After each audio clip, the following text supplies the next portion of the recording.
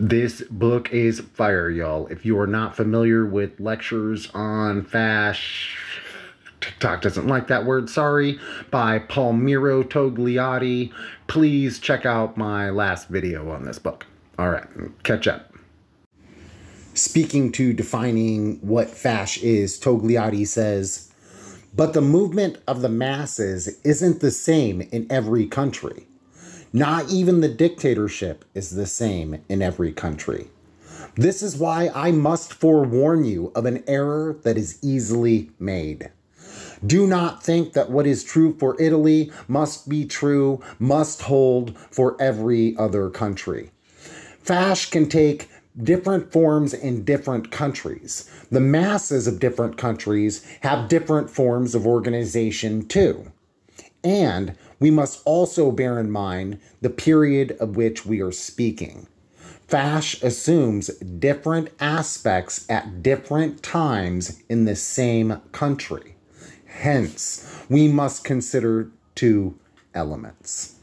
And to find out the rest, you either have to stay tuned or get this book for yourself. And I recommend that you do both. Well, let's check out the other point real quick. My kid looks just like me, don't they? Okay, so back to Tolgliatti. He basically says here that you can't know what fasc is if you don't know what imperialism is. So also pick up Lenin's book on imperialism if you can, or go onto the internet and read it for free. Tolgliatti says, these are the features of imperialism.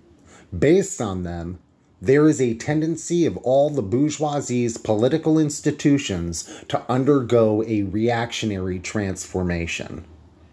This, too, you will find in Lenin. There is a tendency to make these institutions reactionary, and this tendency appears in its most coherent forms with fasc. Why? Because given the class relations and the capitalists need to safeguard their profits, the bourgeoisie must find forms with which to exert heavy pressure on the workers. Furthermore, the monopolies, that is to say the bourgeoisie's leading forces, reach their highest degree of concentration, and the old forms of rule become impediments to their expansion.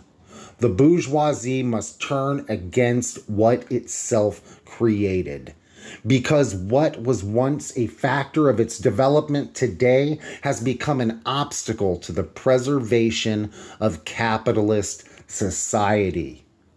This is why the bourgeoisie must turn reactionary and resort to fasc. This, end quote, is why we get to the Adolfs and the Mussolinis, etc., etc. Please, please read this if you can. Solidarity.